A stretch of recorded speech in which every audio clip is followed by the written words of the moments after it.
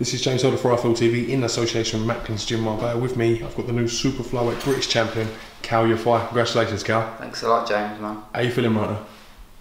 I feel good, man. My hands are sore, my feet are a bit sore, but it's part of the part, so I feel good. But I think I put a dominant performance in. Won every round. Jason Cunningham was a tough kid. He took some big shots and yeah, he done well to stay in there. But yeah. Do you think you sent out a message to the rest of the super flyweights who'll be watching this interested? I will see. If any of them wanna get in the ring with me, we'll see. But yeah. I mean, you've been tipped to win this British title for a long time.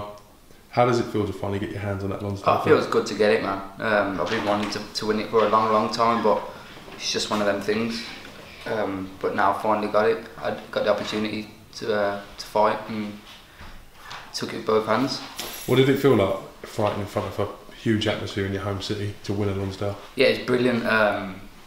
You know, the crowd really made some noise tonight, and yeah, the Birmingham fans come out in full and supported me, and I really appreciate that.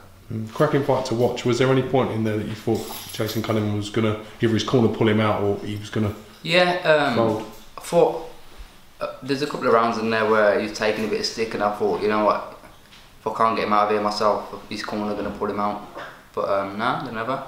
He said to me afterwards, you know, I didn't want to get stopped. So he's a tough kid. He really took some big shots and hurt my hands. So hurt my hands on his hard head, but. Yeah, it's part of the game. Just coming to that, how is your hands holding up? They're just sore, they're just a bit swollen up, you know.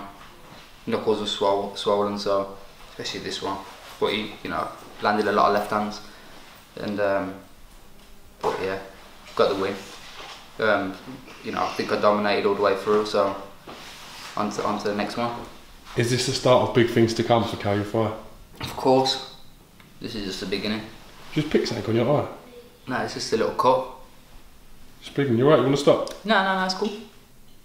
Sure? Yeah, it's cool. Got a needle and thread on me, do you want me to? I'll give that away in the last round. I don't know, you know, I dropped my hands in the last round and felt really comfortable in there and give away a silly jab and just cut my eye. You looked as if you was really enjoying it in there tonight. I was.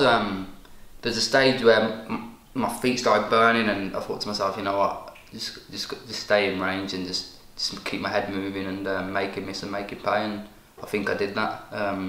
My jab worked well tonight, and especially against a tall southpaw. But yeah, just worked on I threw a lot of punches and I worked on a lot of things that I've been working on in the gym. So yeah. You made a real statement today in the way you beat Jason Cunningham. Have you now got an eye on defending this British title to have it outright, or is it a case of seeing what's available and you may even vacate? You know what, I leave that down to Eddie and Barry and my trainers, but the problem is, you know, the thing is, I've got to take my hat off to Jason Cunningham because no one else was willing to step up to the plate and fight me for the British title, so he was willing to come, not only fight me, but to fight me in my backyard. I've got to take my hat off to him. You have massive respect for people like that? Yeah, of course. You know, obviously I said before, you know, people said that at the same time. I was a bit disrespectful to him, but it's part of the game. That's how you get yourself up for it. That's what I mean. Psych yourself up, don't you? I'm a confident fighter. If I don't believe in myself, who else is going to believe in me? So yeah, I believe in myself a lot, and it's not me being cocky. I'm just confident in my ability, and that's what I go out there and try and do. Well, if you wasn't confident in your ability, you wouldn't be getting in the ring.